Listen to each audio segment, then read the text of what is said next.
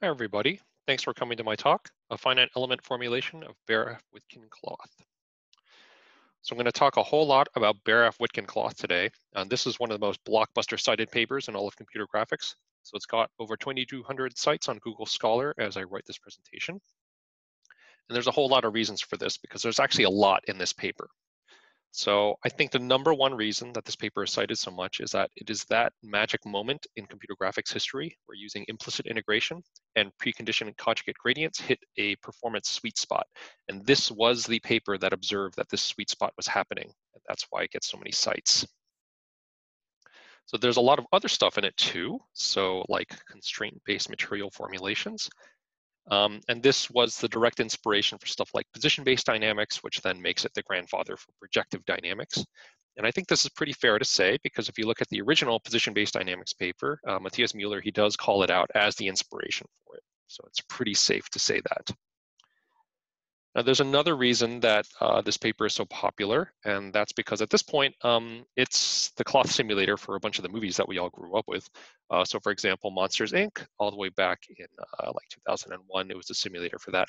All the way up through Soul, which hopefully will come out later this year, and all the Pixar movies in between. This is the simulator that was used for all the cloth there. And it was actually used in a bunch of Disney movies as well. So they forked the code at some point and they have their own high performance implementation. So stuff like Moana, this is actually the cloth simulator used in that film as well. All right, so even though it's been around for quite a while, there are still a few questions surrounding it. So first of all, which numerical model is it? Is it a finite element model? Is it mass spring? Is it position-based? It can't be position-based, right? It inspired position-based. So is it FEM? Is it mass spring? So there's a bunch of papers that actually claim that it is mass spring, including one at SIGGRAPH this year, and I'll leave you to find out which one that is. And it turns out that that is wrong. It is not a mass spring model. It is quite firmly an FEM model. So it's actually a little bit of a relief that this is the case, which I'll be able to show, because it sure looks like an FEM model. But there's a few pieces that are missing. So for example, shape function derivatives, they don't actually make an appearance, and neither do strain energies. It's actually quite a one-of-a-kind model that Baraff-Witkin present.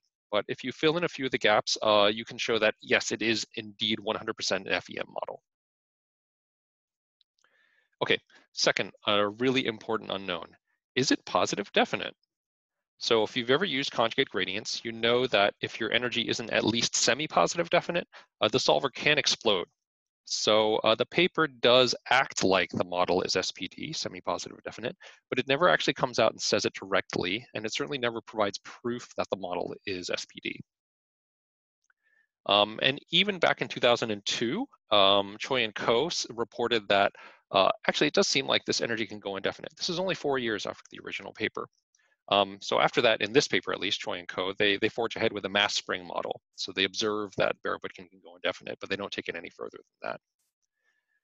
And if you're a poor grad student sort of starting out, you can actually step on this landmine. So you'd never know that this model maybe is not always positive definite. So I found this posting on the Bullet forums where some poor student is starting out and saying, hey, this matrix doesn't seem to be positive definite. What is going on? And then you can see Dirk Gregorius, who's a big shot at Valve, he weighs in and he says, yeah, it doesn't really seem like it's positive definite. What is going on? And it's not really clear what the deal is. All right, so I'm gonna have a spoiler here. Is energy semi-positive definite? The answer is no, it is actually not semi-positive definite. In fact, it has a bunch of terms that go indefinite all the time. And in fact, it has a few terms that are always indefinite. So the only reason that the Baraff-Witkin model works is because other terms actually, they regularize this stuff away. So having established that, which I will later on, I'll then show you a projection method that can always cut off the indefinite part. And you can see here that it's actually not that much code. It's actually pretty easy to do once you have everything lined up. Okay, so that was an overview of what we're going to look at. Let's look at these two questions in more detail. All right, so first of all, is it an FEM energy or what? So we're specifically going to look at the in-plane stretching and shearing components of the Baraff-Witkin energy. And for these, people have tried to formulate this in terms of FEM using different models. So for example, people have come up with STVK models for stretching and shearing and co-rotational models and other stuff like linear orthotropic models.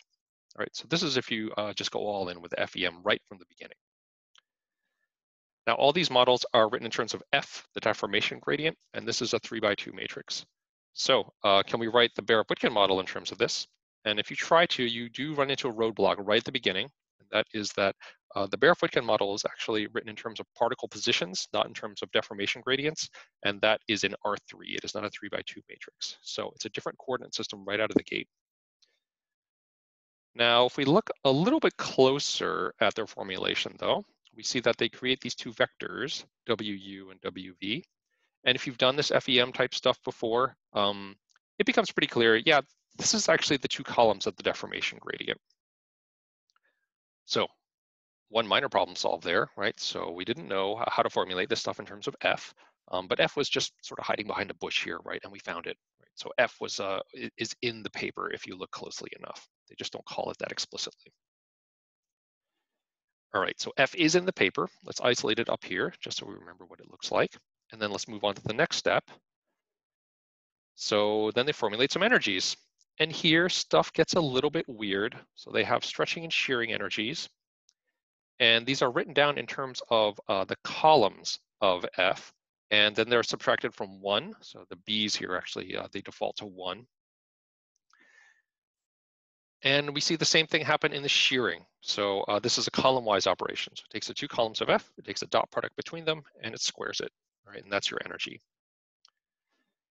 Now, if we actually want to write this down as an FEM type energy, usually you use the Cauchy-Green invariants. So those are the three things that you see on the bottom here. And unfortunately, these invariants, they usually just smash everything in F together into one big measure. Okay, so for example, this top one here, it just takes the Frobenius norm of F. So that is the squared sum of every entry in F. So you don't get to isolate a column. It just smashes together all of the entries in F. So we came up with a more general set of invariants in a paper last year, but this actually, it doesn't help either. So we still have the same trouble. These still just smash together all the entries of F. There's no notion of column-wise separation. Okay, so it actually is known that all isotropic models can be written in terms of these invariants, and none of them allow for the column-wise separations that are needed by the Baraff-Witkin energy. So therefore, it is fair to say that no isotropic formulation of Baraff-Witkin energy is possible. So we seem pretty stuck, right? We thought that this would give us an FEM energy, but it doesn't seem to. So fortunately, anisotropy can come to the rescue. So what we just looked at were the isotropic invariants, which is where people usually start. We can look at the anisotropic versions though. So in this case, material, it resists stretching in certain directions, as opposed in the isotropic case where it resists stretching the same in all directions. So if we look at cloth, especially yarn-based cloth, so for example, in Serio et al. 2014, you can see that cloth is anisotropic. It has warp and weft directions, and it does seem to be stiffer in those directions. So that's a yarn-based model, but we're looking at a continuum-based one. So there's anisotropic invariants for continuum-based models, and here's two of them from our paper last year, which we extensively analyzed. So let's look at this one in particular. It can be a little obtuse just to look at it in this form. So let's look at it even simpler. Let's just look at half of it, all right here. So F is just the deformation gradient from before.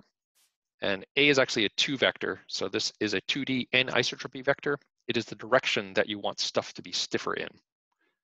All right, so you can set this to whatever you want. And in this case, let's just set it to the x-axis like this. And when you do that, the multiply that we see up top, it actually becomes a column extraction operation. So we get WU back. This is exactly the column extraction operation that was missing from the anisotropic or from the isotropic invariants. Now, if we look at the Baraff-Witkin energy, it is the 2 norm of that column, and we can get this now. So if you reassemble the entire invariant again, this corresponds to the squared Frobenius norm. So that is actually the squared 2 norm. And then we can just write down the stretching energy as a square root of this. So that the energy on the bottom is equivalent to this energy. See, we just took the square root. All right, so we've got it actually. This is the FEM version of the Baraff-Witkin stretching energy. So it's an anisotropic strain energy. but it's definitely an FEM energy. So just to give you a preview of the final results, here is 2 simulations. So in blue here, this is the original Baraff-Witkin energy, and you can see certain striations form. We're going to fade to red with the FEM energy. You can see the FEM simulation is exactly the same, so both qualitatively and quantitatively. So these 2 simulations match to within working precision. So it checks out. Okay, so question number 1 is answered.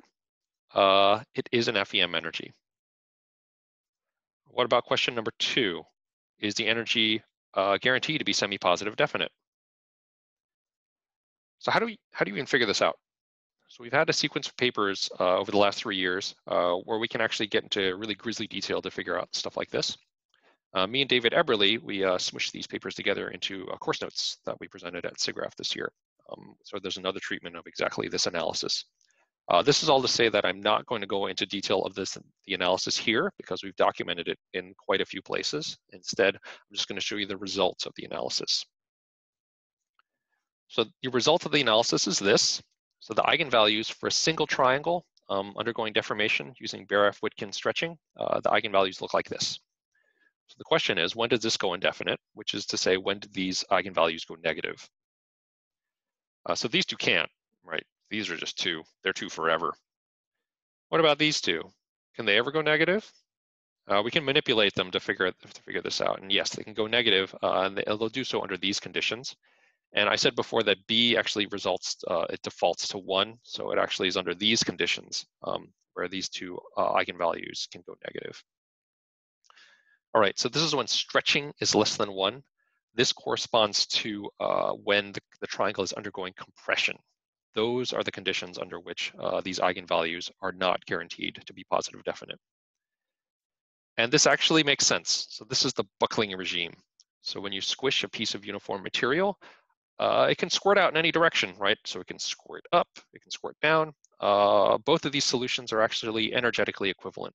So this is why the solver diverges. There are multiple equally enticing solutions. It doesn't know which one to pick, and thus it explodes, right? And this is physically consistent with the behavior of cloth, so it makes sense it happens in this situation. Okay, this completes our understanding of the stretching term. What about this one? What about the shearing term? All right, let's give ourselves a little bit of space. We can write this down as an anisotropic energy as well. In order to do that, we have to introduce yet another anisotropic invariant, and it's this one. So basically the work is done at this point. If we just square this, it is actually equivalent to the Baraff-Witkin shearing energy. So we get a little bit of trouble later on though. So what we did before with the stretching term was we just used the analysis from my paper from last year. So can we do this with the shearing term? And unfortunately, the answer is no, because I didn't analyze that invariant in the paper. So I even go as far as to say in the conclusions, basically nobody cares about this invariant, so I'm not even gonna analyze it. And that is the wrong answer past me. Future me cares about this a lot. So we're gonna have to come up with a new analysis method for this one. Now I can't go into too much detail on this and stay inside 20 minutes, so I'll just sketch out what we did. So one of the key assumptions in the previous analysis is that the gradient and the Hessian of the invariant are orthogonal. And this assumption is actually broken with this new invariant. So it blows apart our previous approach. We have to come up with a new one. So we have to pull in a new piece of machinery to deal with this. Fortunately, the Bunch-Nielsen-Sorensen formulas from the 1970s, these are perfect for this style of analysis. This is usually a numerical method. It gives you numerical eigenvalues. But for the systems that we're looking at, you can actually get analytic results out of it. So I find this is actually a really interesting result. And I encourage you to look at Appendix B to see the details on this, because I think it might be applicable elsewhere. Blam. Anyway, after all that, which is not really a walk in the park, we get these expressions for the eigenvalues of the shearing term. And what is this? One of the eigenvalues is always negative. The term is always indefinite. Is this right? I did extensive verification of this. This is right. So what is going on? Some of the terms are not just sometimes indefinite, they're always indefinite. That's really strange because well, Baraff-Witkin, it does work, right? It works enough at least that for 22 years, nobody actually had to derive this expression. So what's going on? Well, I have a few possible explanations. These are a bit speculative. So here's the full equations of motion that Baraff-Witkin integrates. The mass term here, this is a regularizer. So maybe the mass term regularizes away this indefiniteness. Here's the stretching term. Maybe this stretching term is actually quite a bit bigger than the shearing term. And again, it cancels off the indefiniteness. Or maybe it's just the shearing term, it never gets that big. So even though it has a negative eigenvalue, the magnitude of that value just never gets that big. So in truth, it's probably a combination of all three of these, which is the reason why Baraff-Witkin still works. All right, so we've come to a resolution on this second question. Is it positive definite? Definitely not. So now what? Well, we have explicit expressions for shearing and stretching, and we can just use these to filter the system and guarantee SPDness at each triangle. And it's pretty easy. So here is the complete code to do it for the stretching energy. And without the comments, it's actually 19 lines of code, so it's not too bad. And here it is for the shearing energy. This is only 20 lines of code, again, not too bad.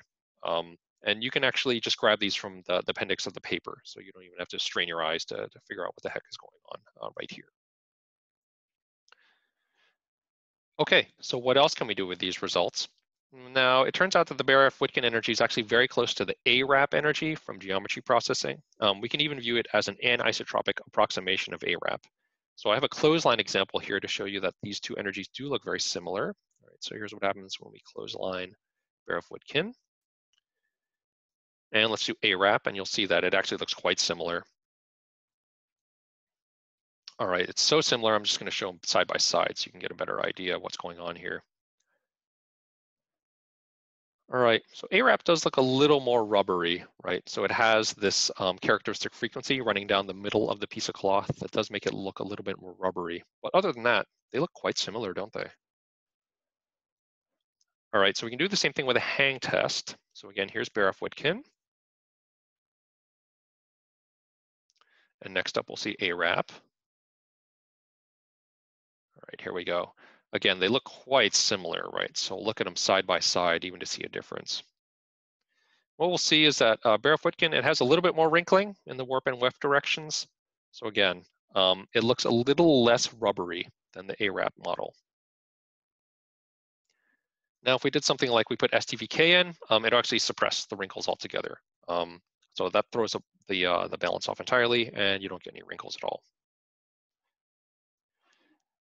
Another question here is that shearing term, how important is it exactly? It actually is pretty important. So if you omit it and you run the stretch test from before, you don't get any wrinkles at all, which is just weird, right? And finally, you can have a little bit of fun with this. So we derive stretching and shearing energies for the case where the anisotropy terms are just the principal axes. Now that we know that this is the actual formulation, you can just mess with it and try it out on other directions. All right, so we tried it out on this direction, and you can see really weird stuff happens, right? And you can take it to a real extreme. You can make some really weird looking cloth. So what's this good for? Well, for example, there was a yarn homogenization paper at SIGGRAPH this year. So it might be that this is an attractive formulation for stuff like that. All right, so in summary, Baraff-Witkin, definitely a finite element model. Don't look like an amateur by going around and saying it's a mass spring model. Second, it goes positive. It is not positive definite. It goes indefinite all the time. So if you want to guarantee positive definiteness, just go ahead and grab the code from our paper. All right. Thank you again for all your attention, and I'll be here all day.